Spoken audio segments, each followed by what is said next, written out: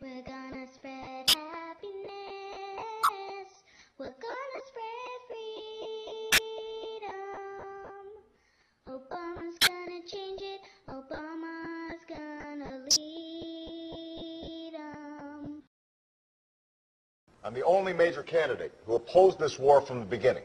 And as president, I will end it. This is why, as president, I will make the fight against al-Qaeda and the Taliban the top priority that it should be. Second, I will cut tens of billions of dollars in wasteful spending. That's why I've proposed an additional $1 billion in non-military assistance each year. I will cut investments in unproven missile defense systems. I will not weaponize space. I will slow our development of future combat systems. We need more troops, more helicopters, more satellites, more Predator drones in the Afghan border region. Now, I had no doubt, and I said at the time, when I opposed the surge, that given how wonderfully our troops perform, if we place 30,000 more troops in there, then we would see an improvement in the security situation and we would see a reduction in the violence. We can send 15,000 more troops, 20,000 more troops, 30,000 more troops. I don't know any expert on the region or any military officer that I've spoken to privately that believes that that is going to make a substantial difference on the situation on the ground. I've always said that the pace of withdrawal would be dictated by the safety and security of our troops and the need to maintain stability. That assessment has not changed. Tend to end this war. I have seen no information that contradicts the notion that we can bring our troops out safely at a pace of 1 to 2 brigades per month. And again, that pace translates into having our combat troops out in 16 months. Those are not statements that I ever heard when I was sitting in the pews at this church. Did I ever hear him make remarks that could be considered controversial while I sat in the church? Yes. You can walk out of a church. I mean, you can go up to a pastor and say, this is wrong. And as I said, Anderson, if I had heard any of these statements, I probably would have walked out, and I probably would have told Reverend Wright that they were wrong. But they were not statements that I heard when I was in church. So no one... Did I ever hear him make remarks that could be considered controversial while I sat in the church? Yes. If the government gives them the drugs, builds bigger prisons, passes a 3-strike law, and then wants us to sing God Bless America, no, no, no. Not God Bless America, God Damn America. That's it. I don't think that my church is actually particularly controversial.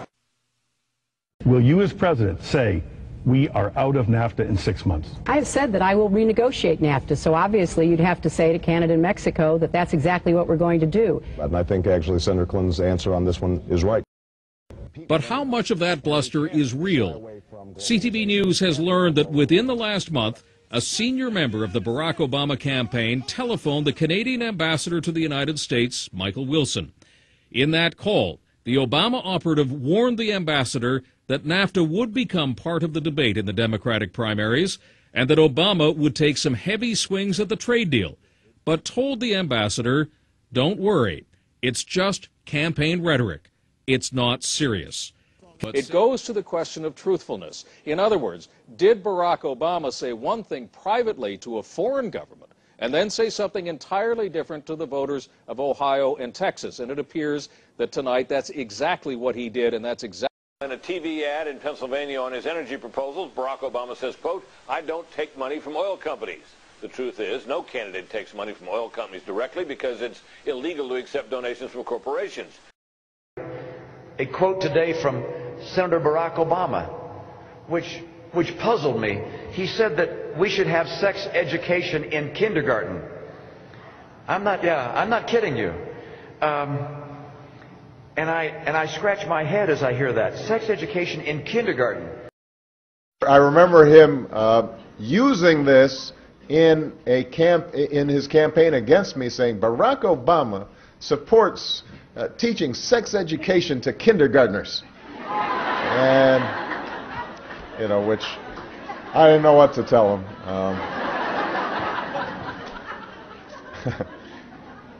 But it's the right thing to do.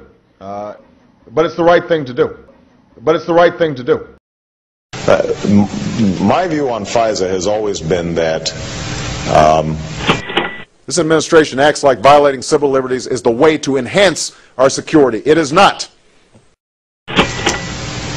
The issue of the phone companies per se. No more ignoring the law when it is inconvenient. It is a close call for me. There are no shortcuts to protecting America.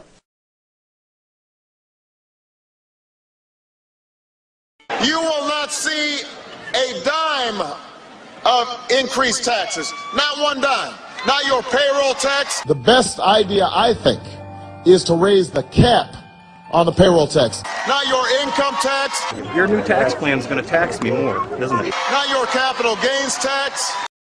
Why would you want to increase anybody's taxes right now? Why would you want to do that? Anyone in America. When we have such a tough time, when these small business people like Joe the plumber are going to create jobs unless you take that money from him and spread the wealth around. I think when you spread the wealth around, it's good for everybody. I think when you spread the wealth around. His campaign tried to clean up a sizable Memorial Day gaffe about his family's role in liberating a notorious Nazi concentration camp. I had an uncle who was one of the, who was part of the first American troops to go into Auschwitz. Obama's point dealt with the need for more mental health services for today's veterans, but it was built on false history, both about his family and World War II. First, Obama didn't have an uncle who served in the U.S. Army. Second, Russian forces liberated the Auschwitz concentration camp in Poland in January of 1945. Obama's dubious claim is inconsistent with world history and demands an explanation, the Republican National Committee said in a statement. Obama's frequent exaggerations and outright distortions raise questions about his judgment and his readiness to lead as Commander-in-Chief. Christ into my life, I learned that my sins could be redeemed, and that if I placed my trust in Jesus, that he could set me on a path to eternal life. When I submitted myself to his will, I can't simply point to the teachings of my church or evoke God's will. It was that newfound faith that fortified my commitment. Which passages of Scripture should guide our public policy? Should we go with Leviticus, which suggests slavery is okay, and that eating shellfish is an abomination? Or we could go with Deuteronomy, which suggests stoning your child if he strays from the faith, to the Sermon on the Mount, a passage that is so radical that it's doubtful that our own Defense Department would survive its application. As the world knows, will never start a war. Leading Democratic presidential candidate Senator Barack Obama issued a warning to Pakistan today, saying he would be prepared to order military attacks against Al-Qaeda targets inside Pakistan. President Musharraf will not act. We will. Pakistan, being a sovereign country, will never allow any other country to send troops to its territory for any purpose. And President Musharraf will not act. We will. If you look at Obama's voting record, I mean, he has voted to, not to end the war. He has voted to finance the war. So his rhetoric is playing to the people that come my way, but he is every bit as much of an intervention. He wants to send more troops in Afghanistan. He wants to broaden the military. So I think it's a fraud what he's talking about when he wants to really get out of Iraq. I do not share his views with respect to Israel. I have said so clearly and unequivocally. To Dr. Brzezinski, I can't say enough about his contribution to our country. He is one of our most outstanding scholars, one of our most outstanding thinkers. He has proven to be an outstanding friend and somebody who I've learned an immense amount from. America has been hijacked, not by Al-Qaeda, not by Bin Laden, but by a group of tyrants. That should be of great concern to all Americans.